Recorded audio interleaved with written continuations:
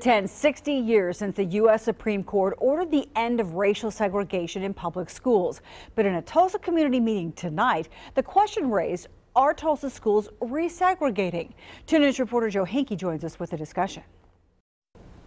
People I heard from tonight say here in Tulsa, segregation is still present, and it is about more than just race. When people say segregated schools, I think neighborhood schools. And I don't think neighborhoods is a bad thing. Before a packed room tonight at Rudisill Regional Library, Ed Martinez represented the Hispanic community in Tulsa. Martinez says desegregating schools in the 1970s brought positives, but also negatives. What it did, I think, it stripped out the neighborhood schools. It took the schools out of the neighborhood, and when we did that, I think we took the parents out of the picture. And I think not having the parents in the education picture, it may be part of the problem we're having today. Martinez says due to a rapid increase in the Hispanic community, resegregation is taking place in some parts of Tulsa. When things happen in a gradual manner, you can adapt to them. But when things happen overnight, you're playing catch-up ball the whole time. And that's what's happening with the Tulsa Public Schools, which TPS Superintendent Keith Ballard recognizes. We want diversity in our schools.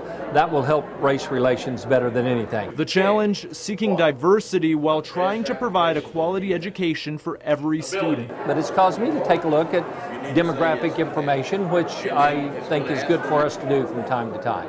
Living in Tulsa for most of his life, Ray Piercy says when schools desegregated in the 70s, Tulsans took chances. Unique magnet schools, church groups becoming involved in education, and desegregation at Booker T. Washington.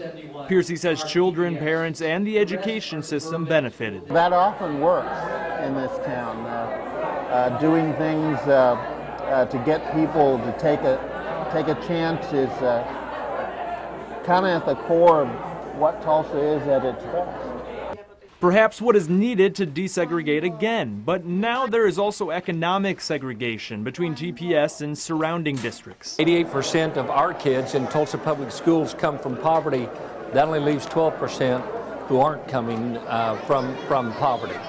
The organizers of tonight's discussion say the topic of resegregation is complex. No date scheduled yet, but I'm told tonight's event may turn into a series allowing more voices to be heard. Henke, 2 News works for you.